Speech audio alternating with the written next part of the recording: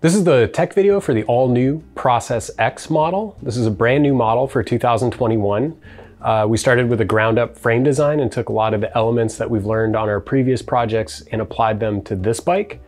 It's an enduro race focused bike, but we knew when we built this bike we still wanted to provide that really fun ride that Kona's known for. So there's a bunch of features that pair with that enduro race purpose that still make it a really great park bike as well as heavy-duty trail bike. So starting out, we've got a full carbon fiber front triangle, a full carbon fiber chainstay, and a full carbon fiber seat stay. The rocker is made out of aluminum, and we did a lot of work to emphasize the weight savings there. And we also have a flip chip in the rocker and knew that we wanted to have aluminum as it's a more durable and robust material when you're moving parts around, and we didn't want the rockers to be damaged, which helped to influence our decision to use the aluminum rocker.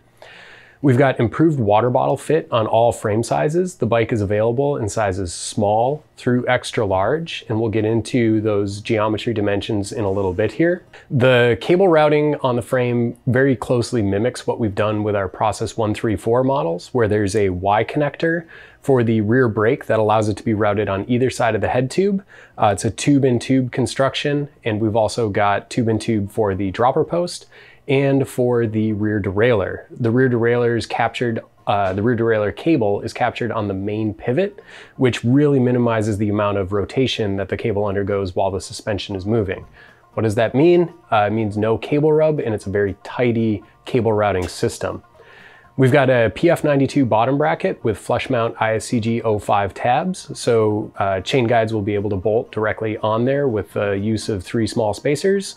That would come in any chain guide kit. We have unique frame protection pieces. So the chainstay protection piece has raised bumps in the area most commonly struck by the chain during descending to help keep the chain noise minimal. We've got a down tube protector that extends pretty far up the down tube from the BB shell area, and we've also got a down tube tailgate protector.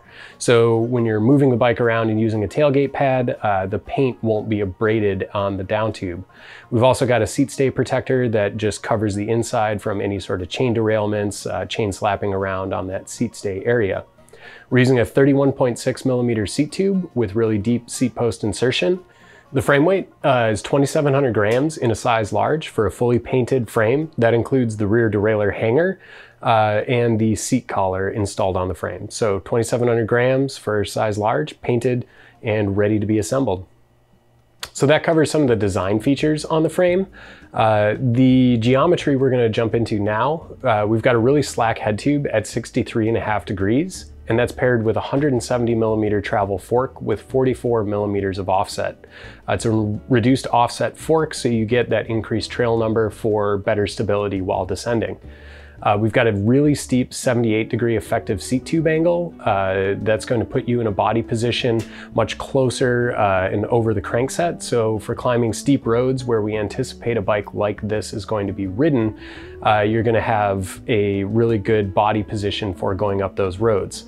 It's important to note that when we steepen the seat tube angle, we also increased the reach numbers to pair with that steeper seat tube angle.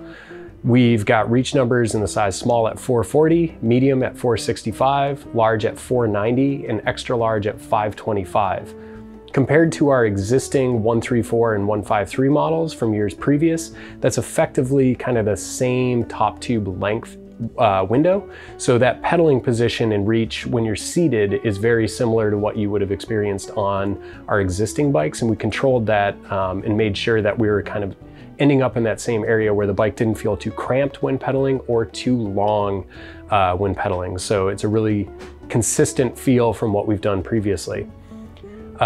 We've also got a reduced seat tube offset on this bike. So again, at higher ride heights, the seat tube angle is more consistent with that 78-degree effective seat tube angle.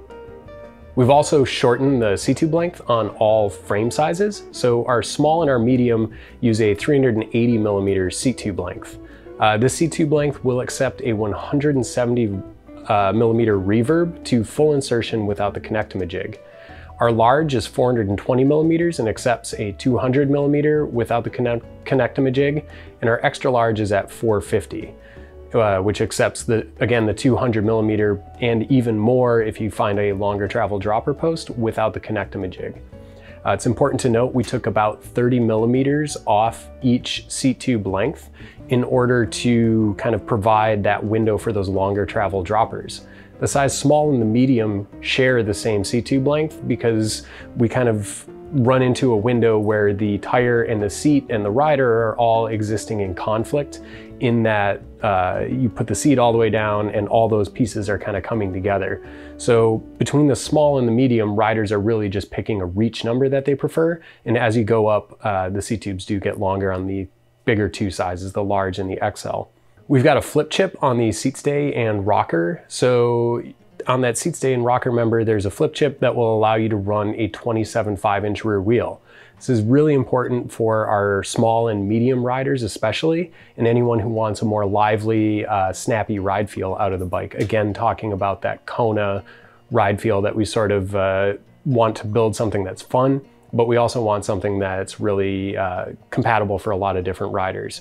So when you change that to the 27.5 or 29-inch setting, the BB height is preserved with the respective rear wheels. So with the 27.5 wheel, you end up with the same BB height as with the 29-inch wheel and 29-inch setting. It's important to note the size small ships with the 27.5 rear wheel. The medium through extra large will come with the 29-inch rear wheel.